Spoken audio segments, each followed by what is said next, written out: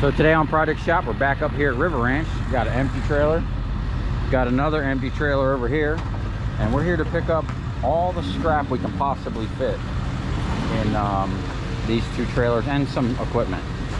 All that scrap over there, and pretty much anything we can get out of here. Some of this stuff they're keeping, and we're just gonna come in here and load up whatever we can. All of it.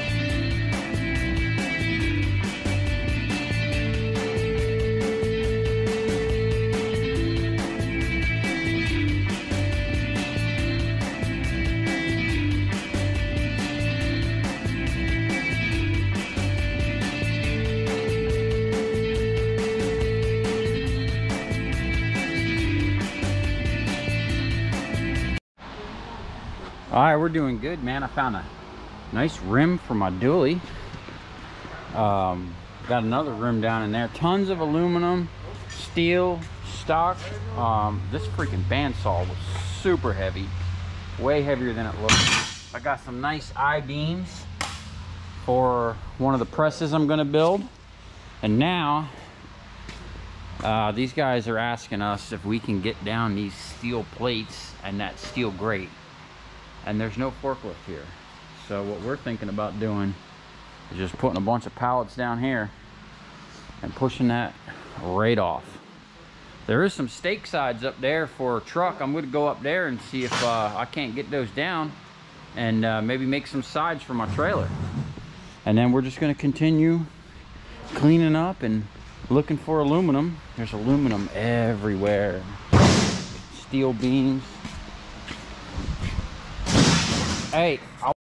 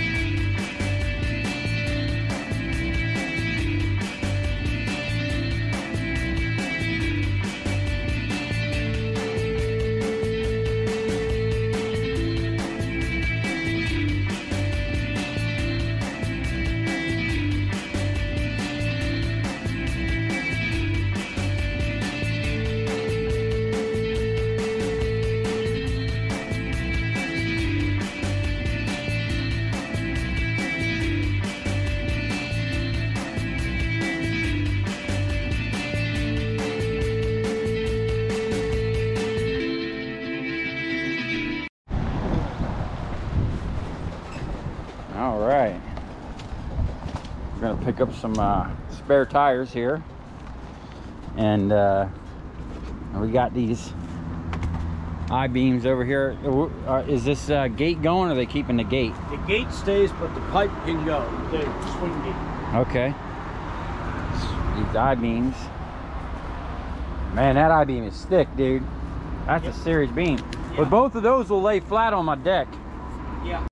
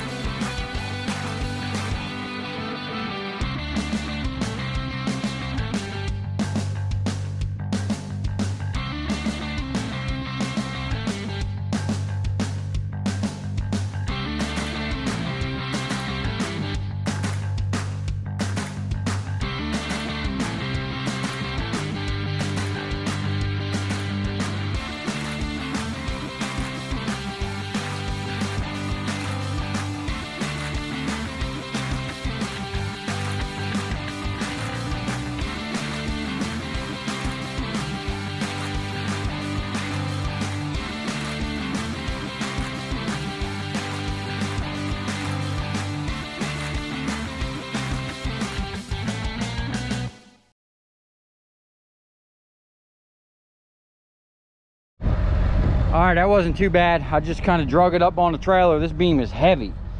Now, I really don't have a use for a beam this big. I don't have enough space, really. But this is what I plan on doing. It's a lot of heavy steel here. It might even be more than 1/2 inch thick in the middle.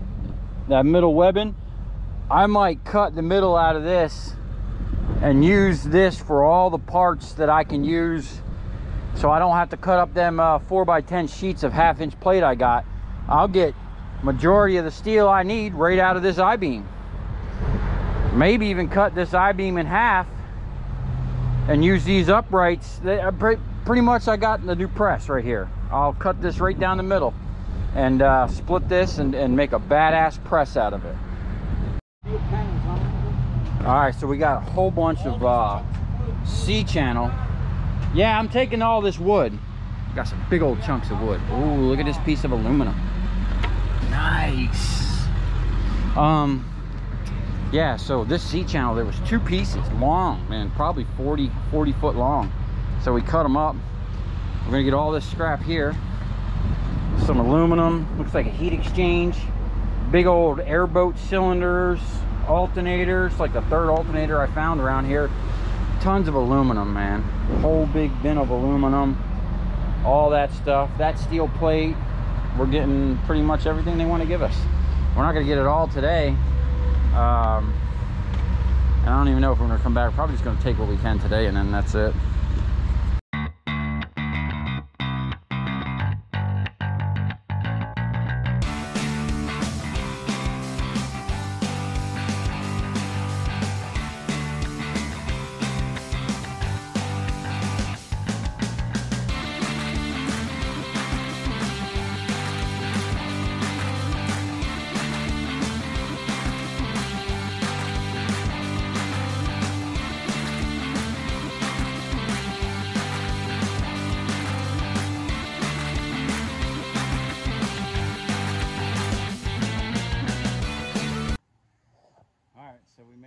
Safe. We're gonna start going through this stuff now. A lot of it we're just gonna scrap, but a lot of it we're gonna save. So let's see what we found. All right, I'm about to tear into all this stuff we got up there. Some nice aluminum plate, nice giant copper brass radiator, bunch of spare rims, got new sides for my trailer. I'm actually gonna cut them in half and make them slide right down in these little pockets I already got. I'll have to add some or cut these off and make them nice, but you know, it's about time I fix my trailer and put the I actually got a fender for this, but you know, it's just like you know, you ever heard the saying cobbler's kid has no shoes? Well, the scrapper's trailer has no fenders, so whatever. But check this out. I'm most excited about this stuff right here. I got this awesome little play school, little original thing, and the all original Tonka truck, and it still works. Look at that. I had one of these when I was a kid. And then I got a yard chicken made with little rebar and whatever. Pretty cool. And a little doggy. A little flower pot, a little spring, some little, looks like scrap art, man. So that's right up our alley, and got a nice dually rim for my truck. I'll polish that thing up and replace one of the screwed up ones I got. As a matter of fact, that truck over there got a cracked rim in the back, so that's right on time.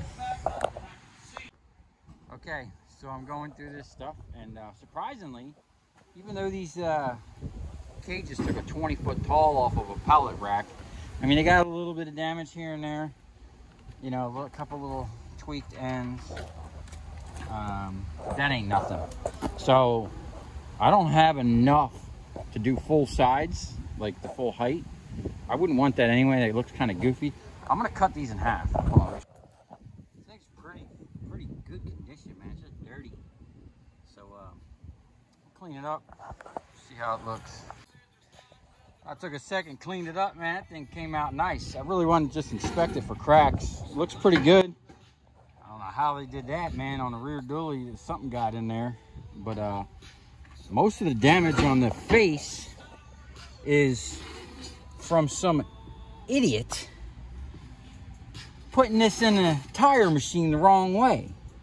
I had a guy actually do that to me on my dually. I was pissed, man, because you could see where he grabbed it and then where the rim slipped when he was trying to put the tire on, man. Well, I wanted to kill someone, but this thing looks good, and it's right on time because that truck over there has actually got a crack in the rear dually. It's still holding air, but like somewhere right up in here, there's a small crack, which I'll have repaired. For now, I'm gonna take this, stick it in here with my spares. See, I got a spare there. Let's just make sure. This thing does say Ford right there. Make sure the pattern is the same. Yep, looks good to me. Hey, I got 2 brand new tires there. Brand new tire from a trailer. This one's already mounted. That's a spare. Wow, it's a spare from out my other truck. But whenever I travel far, I always put 2 spares for the truck, 2 spares for the trailer. Because if you cross the state, you get a blowout over there. That's a sketchy ride back with no spares, you know what I'm saying? So I've been thinking about making an automatic donut maker. Get this. Imagine this on a rotating table, this being the center, and slots being cut in this all the way down, where you could just feed the wire and then this thing will just start wrapping it up.